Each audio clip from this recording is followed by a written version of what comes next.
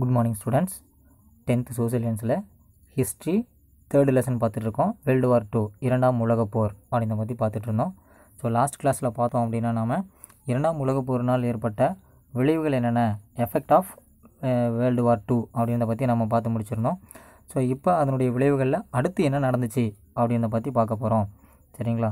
இப்போ நம்ம பார்க்க போகிறது என்ன அப்படின்னா, புதிய பன்னாட்டு ஒழுங்கமைவுகள், அதுக்கப்புறம் உலக நாடுகள் வந்துட்டு எப்படி தங்களை சரிப்படுத்தணும் அப்படின்றதுக்காக என்னென்ன அமைப்புகளை ஏற்படுத்தினாங்க, அது எப்படி செயல்பட்டுச்சு அப்படின்னு தான் பார்க்க போகிறோம். த நியூ இன்டர்நேஷ்னல் ஆர்டர் அப்படின்றத பற்றி பார்க்க போகிறோம். சரி, வாங்கி இப்போ லெசனுக்கு போவோம்.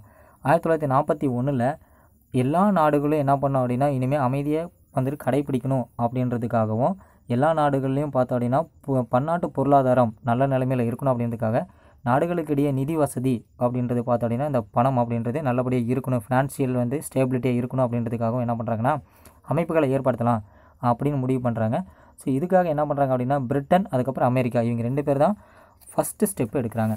இந்த ஸ்டெப்பில் பார்த்தோம் அப்படின்னா உலக நாடுகளுக்கு மத்தியில் அமைதியை நிலைநாட்டணும் அப்படின்றதுக்காக ஐக்கிய நாடுகள் சபை, UNO, யுனைடெட் நேஷன்ஸ் ஆர்கனைசேஷன் அப்படின்னு ஏற்படுத்துகிறாங்க. ஸோ பன்னாட்டு பொருளாதாரத்தை ஸ்டேபிளாக வைக்கணும் அப்படின்றதுக்காக உலக வங்கி, வேர்ல்டு பேங்க் அப்படின்னு எடுத்துகிட்டு வராங்க. அதுக்கப்புறம் நாடுகளுக்கு இடையே பார்த்தோம் அப்படின்னா ஃபினான்ஷியல் வந்து ஸ்டேபிலிட்டியாக இருக்கணும், நிதி வந்துட்டு நல்ல நிலைமையில் இருக்கணும், அதை கொண்டு வச்சிருக்கணும் அப்படின்றதுக்காக பன்னாட்டு நிதி அமைப்பு, த இன்டர்நேஷ்னல் மானிட்டரி ஃபண்ட், IMF அப்படின்றது என்ன பண்ணுறாங்க அப்படின்னா ஏற்படுத்துகிறாங்க. ஸோ இதுக்கு முன்னாடி இந்த மாதிரியான அமைப்புகள் ஏற்படுத்தினாங்களா அப்படின்னா முதல் உலகப் போருக்கு அப்புறம் பன்னாட்டு சங்கம் அப்படின்னு ஒரு அமைப்பு என்ன பண்ணாங்க அப்படின்னா ஏற்படுத்தினாங்க. சரிங்களா? ஆனால் அந்த சங்கத்தால் என்ன பண்ண முடியல அப்படின்னா தொடர்ந்து வேலைகளை சரியாக செய்ய முடியல. பன்னாட்டு சங்கம் அப்படின்றது ஒழுங்காக வேலைகளை செய்ய முடியாமல் போயிடுச்சு. ஆனால் அப்போ பார்த்தோம் அப்படின்னா தொழிலாளர் அமைப்பு அப்படின்னு சொல்லிட்டு என்ன பண்ணுறாங்க அப்படின்னா ஒரு அமைப்புகளை ஏற்படுத்துகிறாங்க. அதாவது இன்டர்நேஷ்னல் லேபர் ஆஃபீஸ், ILO அப்படின்னு சொல்லுவாங்க. இது சுவிட்சர்லாந்து நாட்டினுடைய ஜெனீவாவில் என்ன பண்ணாங்க அப்படின்னா ஸ்டார்ட் பண்ணாங்க. ஸோ இவங்களும் பார்த்தோம் அப்படின்னா அவங்களுடைய வேலைகளை இப்போ வரைக்கும் கரெக்டாக செஞ்சிட்ருக்காங்க, இந்த ILO மட்டும். அப்போ அதுக்கு முன்னாடி இருந்தது பார்த்தோம் அப்படின்னா லீக் ஆஃப் நேஷன் அப்படின்றது சரியாக வேலை செய்யலை. அதனால தான் செகண்ட் வேர்ல்டு வார் அப்படின்றதே உருவாச்சு. சரி, இப்போ நம்ம இந்த 3 அமைப்புகளை பற்றி தெளிவாக தெரிஞ்சுக்குவோம். ஃபஸ்ட்டு நம்ம பார்க்க போகிறது என்ன அப்படின்னா யுனைடெட் நேஷன்ஸ் ஆர்கனைசேஷன், UNO அல்லது UN அப்படின்னு சொல்லுவாங்க, யுனைடெட் நேஷன்ஸ் அப்படின்னு சொல்லுவாங்க. இந்த ஐக்கிய நாடுகள் சபை UN அப்படின்றது ஆரம்பிக்கிறதுக்கு பிரிட்டனும் ஃப்ரான்ஸும் தான் மூல காரணமாக இருந்தாங்க. 1941 அட்லாண்டிக் சாசனத்தில் கையெழுத்திட்டு என்ன பண்ணுறாங்க அப்படின்னா இதை வந்துட்டு ஸ்டார்ட் பண்ணுறாங்க. ஸோ இது எதுக்காக அப்படின்னா எல்லா நாடுகள்லையும் அமைதியை நிலைநாட்டணும், அதே சமயத்தில் உலகத்தில் இருக்கக்கூடிய எல்லா மக்களும் அமைதியாகவும் எந்த விதமான பயமும் இல்லாமல் தங்களுடைய தேவைகள் எதுவும் நிறைவேறாமல் இல்லாமல் சுதந்திரமாக வாழணும் அப்படின்ற ஒரு நோக்கத்துக்காக இது ஆரம்பித்தாங்க. 1942 நியூ இயர் டே அன்றைக்கி, அதாவது நியூ இயர் அப்படின்னா நமக்கு தெரியும் ஜனவரி 1 1942 என்ன பண்ணுறாங்க அப்படின்னா இதில் வந்துட்டு கையெழுத்திடுறாங்க. எவ்வளோ பேர் அப்படின்னா 26 கண்ட்ரிஸ் இதில் கையெழுத்திடுறாங்க. அந்த 26 பேர் யார் அப்படின்னா அதாவது ஆக்சிஸ் கண்ட்ரிக்கு ஆப்போசிட்டில் இது பார்த்துருந்தாங்க இல்லையா, வாரில் வந்து பார்ட்டிசிபேட் பண்ணாங்க இல்லையா அவங்க, அதாவது அச்சு நாடுகளுக்கு எதிராக போர் செஞ்சுட்டு இருந்த ஆட்கள் தான், சண்டை போட்டுட்டு இருந்த ஆட்கள் தான் அந்த 26 பேரும் கையெழுத்திடுறாங்க. அதுக்கப்புறம் 1945 ஜூன் 26 51 நாடுகள் இதில் கையெழுத்திடுறாங்க. தற்போது இதில் எவ்வளோ நாடுகள் இருக்குது அப்படின்னா மொத்தமாக 193 நாடுகள் இதில் இப்போது உறுப்பினர்களாக ஜாயின் பண்ணியிருக்காங்க.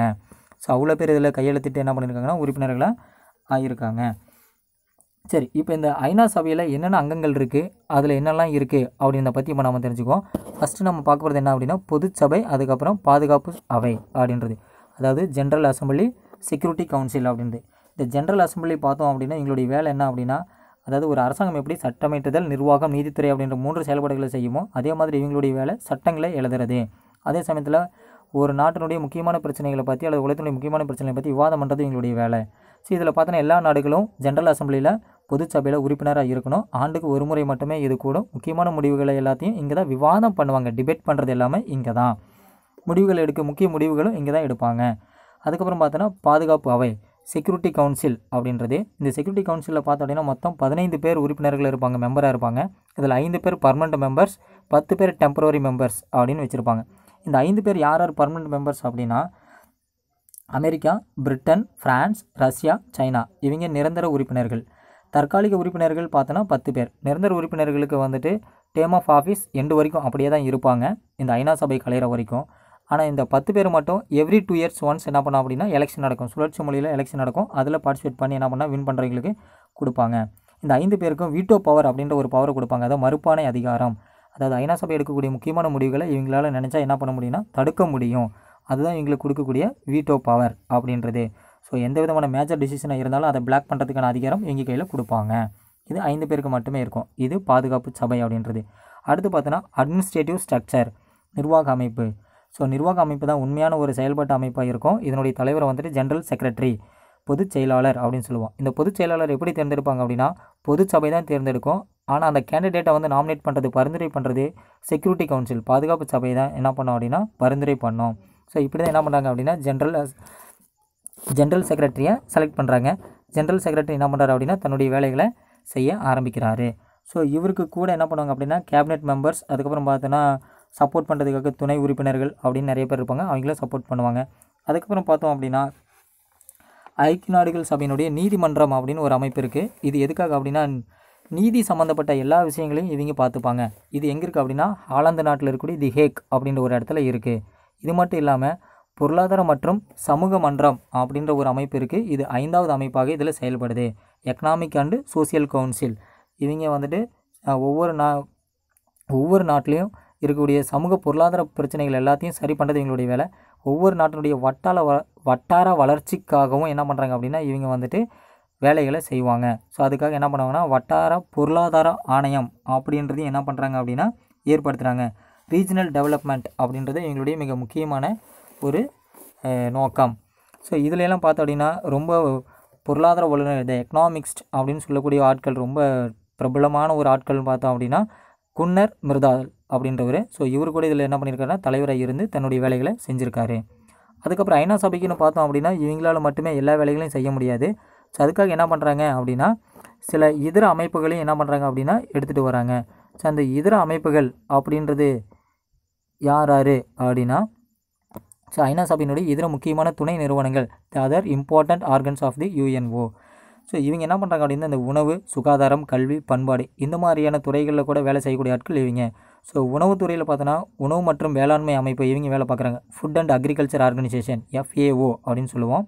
அதுக்கப்புறம் பார்த்தோன்னா உலக சுகாதார நிறுவனம், வேர்ல்டு ஹெல்த் ஆர்கனைசேஷன், இவங்க சுகாதாரம் பார்த்தோன்னா எல்லா விஷயங்களையும் இவங்க பார்த்துக்கிறாங்க.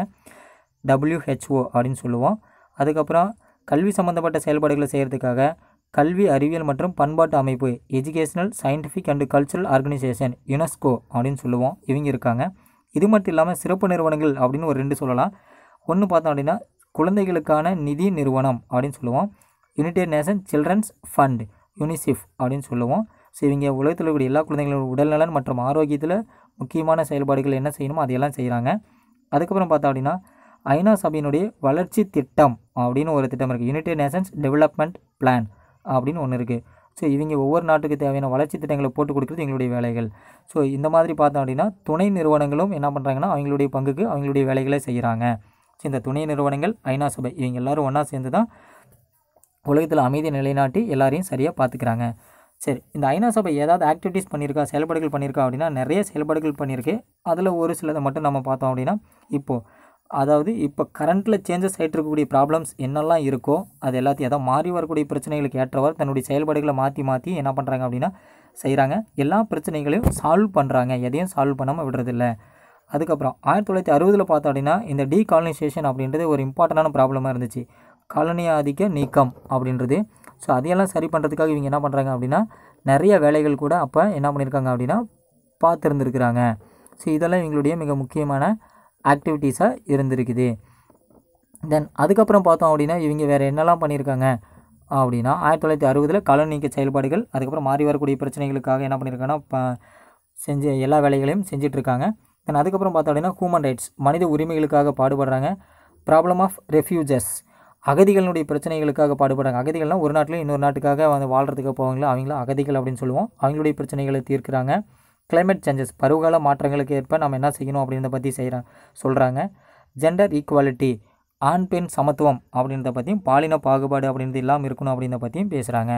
ஸோ இப்படி இவங்க எல்லா வேலைகளையும் செஞ்சாலும் சில நேரங்களில் இவங்களுக்கு என்ன பண்ணுது அப்படின்னா ஒரு ஃபோர்ஸ், ஒரு படை அப்படின்றது தேவைப்படுது அமைதியை நிலைநாட்டுறதுக்காக. ஸோ அதுக்காக என்ன பண்ணுறாங்கன்னா ஐநா சபையை வந்துட்டு ஒரு ஃபோர்ஸை வந்துட்டு மெயின்டைன் பண்ணுறாங்க. அது வந்துட்டு UN பீஸ் கீப்பிங் ஃபோர்ஸ் அப்படின்னு அவங்களுக்கு பேர். ஐநா அமைதி படை அப்படின்னு பேர். ஸோ இவங்களுடைய வேலை என்ன அப்படின்னா ஏதாவது 2 நாடுகளுக்கு இடையில சண்டை வந்துச்சு, அதை தீர்க்க முடியல அப்படின்ற பட்சத்துக்கு ஃபோர்ஸ் தேவைப்படுது அப்படின்னா இவங்களுடைய அமைதிப்படை அனுப்பி என்ன பண்ணுவாங்க அப்படின்னா பாதிக்கப்பட்ட நாடுக்கு ஆதரவாக நின்று சண்டை போட்டு அதை என்ன பண்ணுவாங்க அப்படின்னா சமாதானப்படுத்துவாங்க. இதுதான் இந்த அமைதிப்படையினுடைய வேலைகள். இந்த ஐநாவுடைய இந்த பீஸ் கீப்பிங் ஃபோர்ஸில் பார்த்தோம் அப்படின்னா ஒன் ஆஃப் தி மெம்பர் அப்படின்னு சொல்லலாம், இந்தியன் ஆர்மியை சொல்லலாம். ஸோ இந்திய இராணுவம் தன்னுடைய பங்களிப்பை கொடுத்துக்கிட்டு இருந்துச்சு, இப்போ வரைக்கும் கொடுத்துக்கிட்டு இருக்காங்க. ஸோ இந்திய இராணுவம் பார்த்தோம் அப்படின்னா இந்த பீஸ் கீப்பிங் ஃபோர்ஸில் என்ன பண்ணுறாங்கன்னா ஒன் ஆஃப் தி மெம்பராக ஜாயின் பண்ணி பல்வேறு நாடுகளில் அமைதி நிலைநாட்டுறதுக்காக தங்களுடைய பணியை செஞ்சுருக்காங்க, சிறப்பாக செஞ்சுருக்காங்க. அதுக்கான ஒரு பாராட்டுதலும் கூட என்ன பண்ணியிருக்காங்கன்னா ஐநா சபை இந்திய இராணுவத்துக்கு கொடுத்துருக்கு. ஸோ இப்படி என்ன பண்ணியிருக்காங்க அப்படின்னா தங்களுடைய செயல்பாடுகளை ஒவ்வொன்றா செஞ்சுட்டு வந்துக்கிட்டே இருக்காங்க. இப்போ வரைக்கும் தங்களுடைய செயல்பாடுகளை நல்லபடியாக செய்கிறாங்க. ஸோ இது பார்த்தோம் அப்படின்னா நமக்கு ஒரு இம்பார்ட்டண்டான 5 மார்க் கொஸ்டின்ஸ் இது இருக்குது. அதாவது பார்த்தோம் அப்படின்னா நம்ம புக் பேக்கில் 3rd 5 மார்க் கொஸ்டின், சரிங்களா? ஸோ இதுக்கு நம்ம எழுத வேண்டிய டைட்டில்ஸ் என்னென்னா அப்படின்னா யூஎனில் ஆரம்பிக்கணும், யுனைடெட் நேஷன்ஸில் ஆரம்பிக்கணும். அதுக்கப்புறம் பார்த்தோன்னா பொதுச்சபை, அதுக்கப்புறம் பாதுகாப்பு அவை, இந்த ஜென்ரல் அசம்பிளி, அதுக்கப்புறம் பார்த்தோன்னா செக்யூரிட்டி கவுன்சில், அதுக்கப்புறம் அட்மினிஸ்ட்ரேட்டிவ் ஸ்ட்ரக்சர் நிர்வாக அமைப்பு, அதுக்கப்புறம் ஐநாவுடைய முக்கிய துணை அமைப்புகள், அதுக்கப்புறம் பார்த்தோன்னா ஐநாவுடைய செயல்பாடுகள் ஆக்டிவிட்டீஸ். ஸோ இந்த தலைப்புகளை மட்டும் நம்ம எழுதுனா போதுமானது. அதில் இம்பார்ட்டன்ட் பாயிண்ட்ஸ் மட்டும் இப்போ நம்ம சொன்ன பாயிண்ட்ஸ் தான் இம்பார்ட்டன்ட் பாயிண்ட்ஸ், அதை மட்டும் நீங்கள் என்ன பண்ணீங்க அப்படின்னா எழுதுனீங்கன்னா போதுமானது. ஸோ ரொம்ப இம்பார்ட்டண்டான ஒரு 5 மார்க்கு, நல்லா தெளிவாக படிச்சுக்கோங்க. ஸோ அடுத்த கிளாஸில் நாம் வேர்ல்டு பேங்க் IMF பற்றி பார்ப்போம். தேங்க்யூ.